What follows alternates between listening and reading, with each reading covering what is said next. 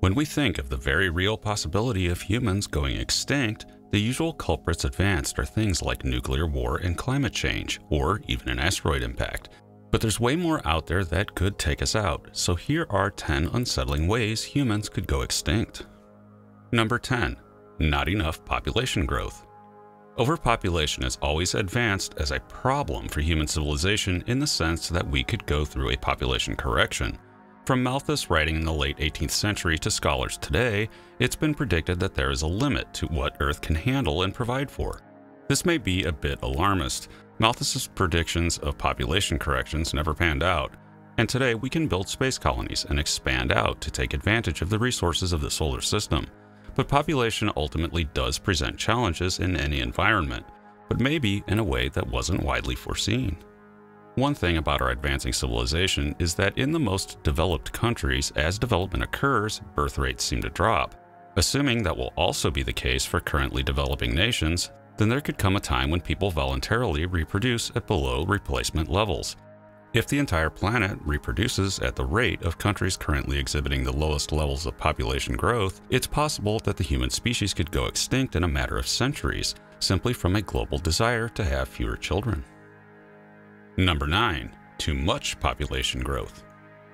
On the other hand, nothing says that global birth rates won't instead start to rise in the future.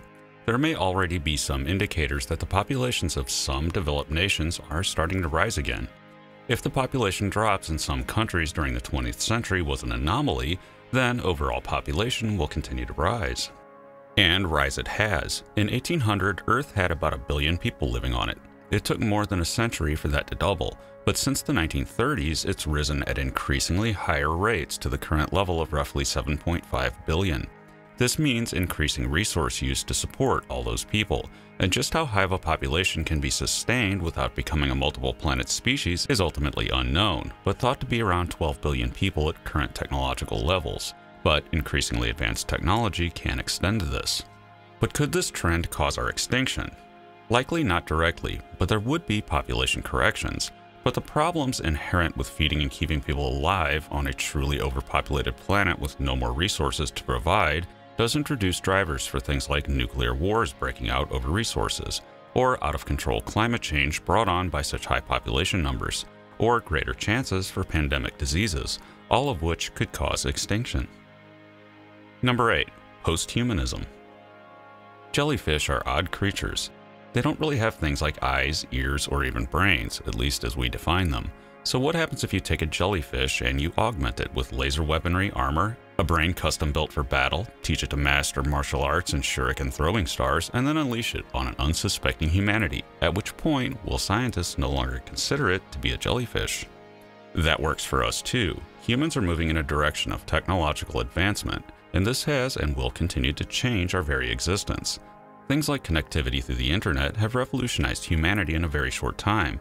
We have literally addicted ourselves to brain prosthetics over the course of my lifetime, the cell phones. Now, medical science looks to advanced prosthetics and even direct brain interfaces to solve humanity's medical problems. But at some point, there comes a time when the technology becomes better than what evolution originally gave us. In principle, prosthetic limbs eventually could outperform biological ones. This is the cyborg problem. Do we augment ourselves with technology that is superior to biology? That is a question that's quickly coming at us. But say for a moment we go with widespread augmentation, such as what we did with tattoos. That's a body modification, and they are currently ubiquitous and have been since ancient times. Say technological augmentation goes that route and everyone becomes cyborgs. At what point are we no longer biological? When will scientists declare Homo sapiens extinct? Number 7. The silent death. One of the major mysteries of the history of life on Earth is what exactly happened to this planet about 450 million years ago during the Ordovician-Silurian extinction events. This one was weird and stands apart in the fossil record from most other extinction events that have occurred on this world. In this case, deepwater marine life wasn't that badly affected in comparison to shallow water dwellers, who were hit extremely hard. In the case of the deepwater animals, they tend to have more restricted habitats, something that usually disfavors a species during an extinction event. Possibilities include a nearby gamma ray burst or an uncharacteristically powerful solar flare. A weaker version of this may have happened around the year 775. that did not appear to have catastrophic effects on life on Earth. Records from England of the period recount the appearance of a red crucifix in the sky, which sounds suspiciously like an aurora borealis. But tree ring data from this period records a spike in carbon-14, likely caused by a massive solar flare. These mysteries may never be solved, but whatever the cause, the point is, if it happened once, it could happen again. Number 6. Natural climate change. Climate change is something we hear a lot about, but usually in the sense of anthropogenic climate change. But Earth's climate has always changed, going from warm periods to ice ages, and possibly even the planet almost entirely freezing over at one point. Even Antarctica has in the past been host to steamy temperatures and even palm trees and dinosaurs as the continents drifted. Climate change is also something that, at least locally, can happen very rapidly in nature. But if Earth once almost completely froze over in a snowball Earth event, then could that happen again and force the extinction of humanity? Thankfully, such a process would be slow, and one thing human technology can do is create greenhouse gases, in which case excess atmospheric carbon dioxide would then be useful. And, in fact, there may already be enough heat-trapping gases being put into the atmosphere to prevent the next ice age, which is predicted to otherwise occur in about 50,000 years. But at some point, too much is too much. Number 5. Supervolcanoes. Earth is no stranger to volcanism. It's with us today and has been with us since this planet's crust cooled. Most of the time, it's a natural disaster that, while can cost huge amounts in lives and property damage, they usually aren't something that can end our civilization. Usually. On occasion, Earth's volcanism has gone completely wild and produced eruption events, such as the Siberian traps, that were so severe that they caused mass extinctions. Today, we still face the possibility of a supervolcanic eruption, such as the Toba supervolcano that may have once almost caused our extinction. Today, the threat of supervolcanoes exists in several areas of the world, including Yellowstone in the US. And while it's statistically unlikely to happen on any given day, over time it is a risk. If and when such an eruption does occur, it could be so severe that it could constitute a mass extinction event of humans. Number 4. Interstellar impactors. This is a relatively new variant on the asteroid impact possibility, but with a further spooky technological possibility attached. The idea of an asteroid impact ending human civilization is nothing new, and I've covered it in other videos. But that's something that until now has been confined to our solar system in scope. Something disturbs objects in the outer solar system and then they come into the inner solar system, and occasionally one hits Earth and causes a mass extinction. But the outer solar system isn't the only place these objects could come from.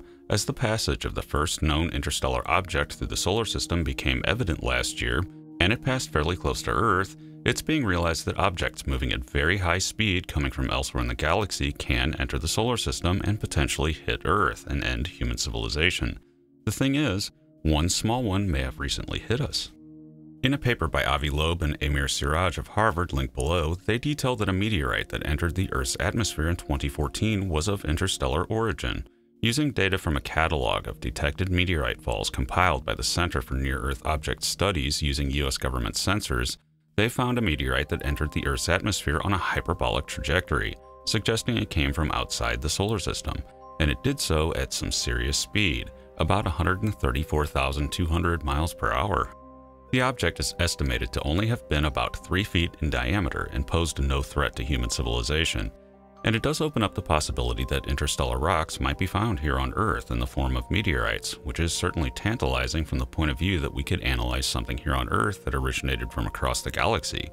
But it does raise a point. What if a much larger interstellar object hit Earth? These objects, if they prove common, are potentially even more scary than solar system asteroids. They could hit Earth at much higher speeds and greater energy, meaning that relatively small objects are still seriously dangerous. Thankfully, they probably don't hit Earth that often, though we don't know that for sure. But what if someone intentionally targeted one at us? There are now speculative methods where a malicious alien civilization could toss a rock or even a planet at us at relativistic speed, and not just end human civilization but blow the planet into smithereens. This kind of weapon may or may not be practical over great distances. This is very new stuff on the speculative table, but it's food for thought. Number 3. Nickel Dyson destruction. It has been said that one of the reasons we don't see Type 3 civilizations encasing an entire galaxy's stars in Dyson spheres is that they are so dangerous that they should be galactically declared illegal. This is because, as with many technologies, it doesn't just have to be a method of peaceful energy generation, it can also be easily weaponized, and it represents one of the most potent weapons possible in the universe, enough to destroy vast swaths of a galaxy. The idea is simple. Build a Dyson sphere or swarm around a star modified with a hole to direct the star's energy. Focus it on a planet, and that planet will be destroyed. Anyone on that planet wouldn't know a thing about it until the beam hit, and in principle could be used at great distances. Any civilization possessing such an array could effectively hold the rest of the galaxy hostage, including us. In short, it would effectively be a planetary extinction device. Number 2. Solar flares and the technology trap. The sun is incredibly stable. It provides life on Earth with energy and has done so for billions of years and will continue to do so long into the future, but not permanently. However, over very long periods of time, the sun does change. It is growing in luminosity very slowly, but there will come a point where it will cook Earth and cause the extinction of not only humans if we're still around, but the extinction of all life on Earth. Thankfully, that's a long way off, but the sun can do something that would profoundly disrupt human civilization right now, and if the wrong things happen here on Earth, could also contribute to or cause our extinction. These are solar flares. Most of the sun's flares are directed harmlessly into space. Even if one hits us, we're protected by our magnetosphere, and life itself is not usually affected by the flares. Indeed, if one hit us head-on tomorrow, the animals wouldn't know anything happened. And in the past, humans didn't know about them when they hit, other than maybe observing bright auroras. But our technology is very vulnerable, and that's bad news for human civilization. Imagine if everything suddenly stopped working: your cell phone, your car, your refrigerator, or your ability to pay for goods with a debit card. The transport of food would be halted in its tracks, meaning that the only food supply you have is what you have on hand, or what you can loot. Most people in the US, for example, typically keep less than 3 days' worth of food on hand. Most of us are at all times mere days from the beginning of starvation. It's unlikely that we could get everything back up and running in such a doomsday scenario in time to prevent massive amounts of death. The skills that allow for industrial food production, for example, the tractors, the equipment, the fertilizers, and so on, aren't viable anymore. This means we go back to methods of farming that most people have no longer any idea how to do.